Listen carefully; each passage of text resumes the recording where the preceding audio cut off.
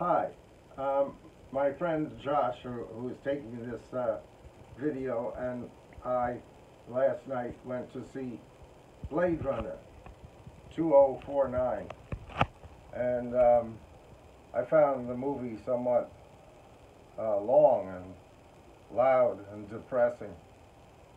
Now, it's a dystopia, which means it's a fancy way of saying things are just not going to work out in the future, or it's a picture of the future which is like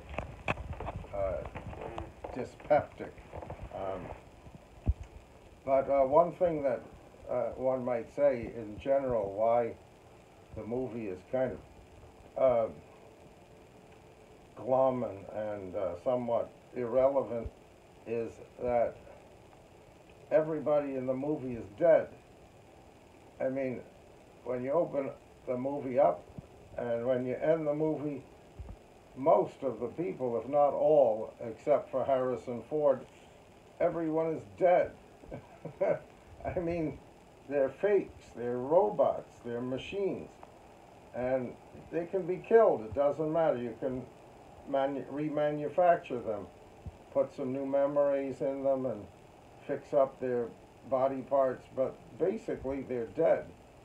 And the beautiful girls are dead, or they're going to die, or they're both dead and they're about to be killed even though they're dead. So it's like strangely beautiful zombieism.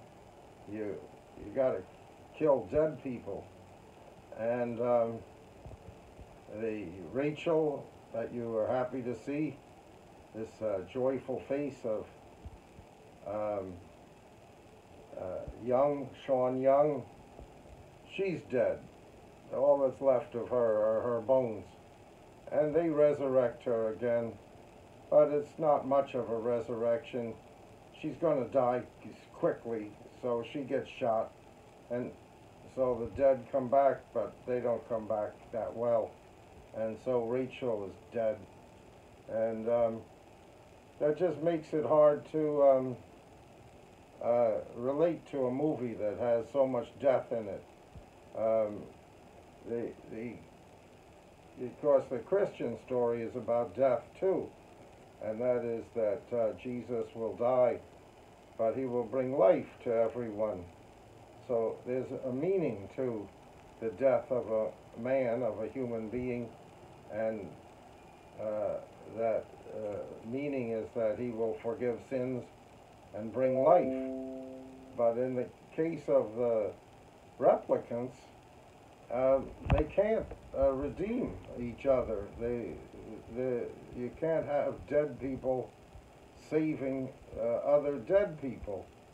And so there's a certain emptiness of the vision, at least this time around. Maybe they'll fix it up next time. The first Blade Runner was not so depressing, but this one is fairly glum. And I think that's about it.